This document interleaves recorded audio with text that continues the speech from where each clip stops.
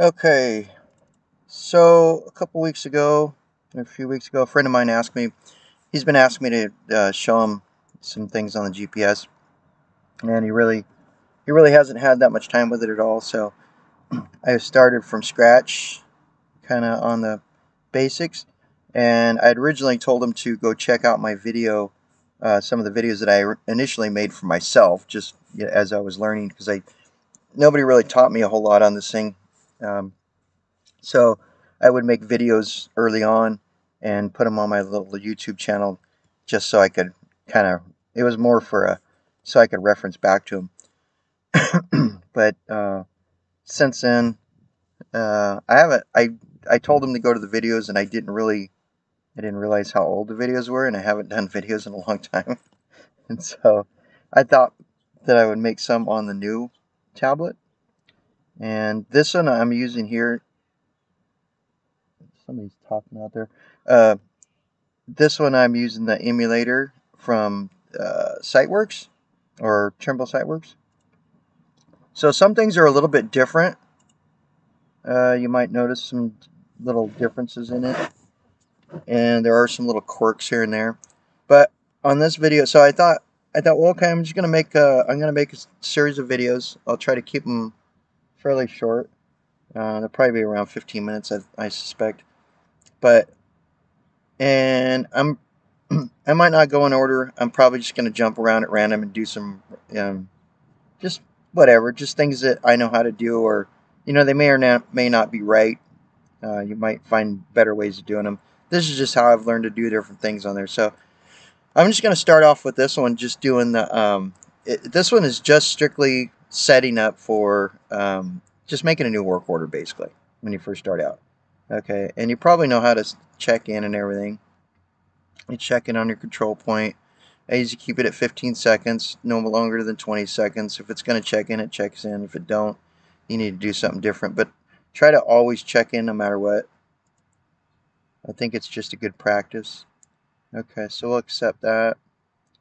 And we'll just go out of here, and that'll put me in here. I think I made another video on how to adjust these screens, what you see, what you don't, or you know, what I don't like to see, what I don't use, things like that. Some of those might come in handy for you. You can check those out. But so when you're first starting out, I have actually run across a couple guys that I used to work with that are now doing this sort of thing, and they're not using.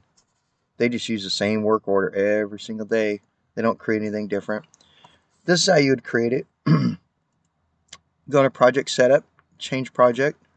Now, the best way to understand this, if you don't already, is this is your set of plans that you're given to you when you go out on the job. So this one is never going to change as long as you're on the same job.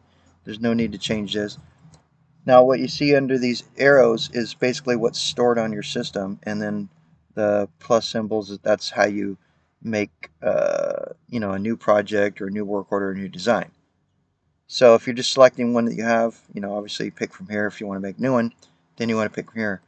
So you can view this as basically they give you a set of plans, and say you went out and you did potholing or layouts, or whatever you were doing, um, and you put Sharpie marker, or I mean highlighter marker, or and everything all over it, and you got a whole bunch of information, but now you want a fresh sheet of plans, another nice blank slate that doesn't have any of your garbage on it. So you keep that work order in your library, and you just ask for a new copy. And so you're just basically getting a new copy of the plans.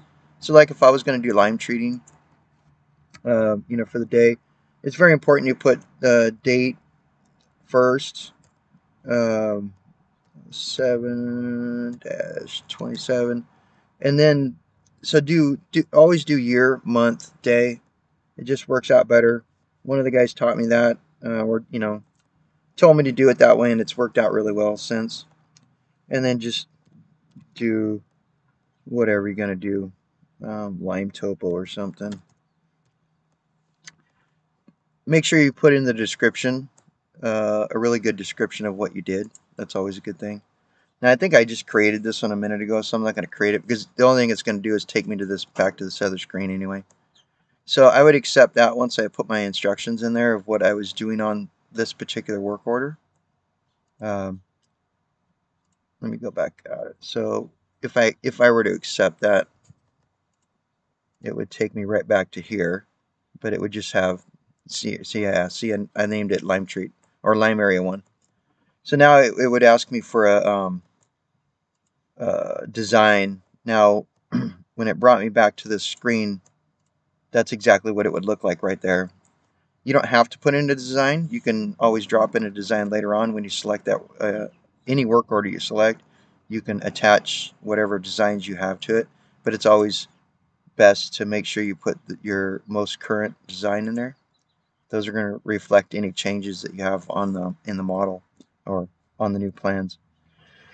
So once you do that, then you'll accept it, and then it'll basically do the same exact thing. It'll go into it. But that's pretty much it. I mean, that's how you create a new work order. And you might, depending on what you're doing during the day, you might have to go back and forth between different work orders. You could pick, I think, let me see if I can find the St. Francis one. This was just one I made to uh, keep track of all the electrical conduits and stuff that St. Francis was putting in. You'll notice on this one, it'll say version 4. So it's been a long time since I've been in there. Now that I'm on version 8. If I were to go back into that and add some stuff, I would want to update that and change it to version 8 like that. And let's let it load here. And so unless you know what to look for or you know what changes were made, you're not going to really notice any difference. Let's go back out, go to project, change project. And this is what it would look like if you didn't add a design at all. You would just see control points. And that's all the information you get. But you always want to add, I shouldn't say always, depending on what you're doing, you want to have a design there, because if I was to do a topo here, I mean, I guess it's depending on what you're doing, it's going to calculate it as a stockpile because it doesn't have any design to reference off of. If you have a design in there, then you could tell that, when you do that topo, when you're finished with your topo and you went over to review and edit data, you would select that topo that you did, and then it's going to tell you it's going to ask you if you want to measure it to like the design or inert elevation or such. And if you don't have a design in here, it'll tell you basically it doesn't have anything to measure it to. So okay, yeah, I'm gonna just jump around and make some random videos of different things that I think are either fun to do. I mean, I spend a lot of time just messing around with this at home on the simulators and things like that. It's kind of interesting. I figure out new stuff all the time. Like I said before, I didn't have really very much training in the beginning. I was basically taught how to shoot a point, elevate a point, draw a line to that point, and how to do a topo, and that was it. And so I've just by poking around and spending time after work, I've learned so much more. Um, you know, how these features work and stuff like that, and I find them a lot. They're pretty interesting to me anyway. So that being said, these videos are probably not going to be real exciting. I'm not going to do any editing, I don't think. I they're just gonna I'm using a uh, screen recorder, and yeah, no fancy intros or outros or whatever you want to call them. They are what they are. So if you get anything out of these videos, that would be cool. If you learn some stuff out of them. If not, there's no real need to bash on them. So I don't appreciate any negative comments. But if you do have any helpful comments, any things that can help somebody out or help me out or figure out how to do something on here, I'd be more than happy to look at what you have to say and see if I can figure out how to do it. So that'd be cool. All right, let's end it here and go out.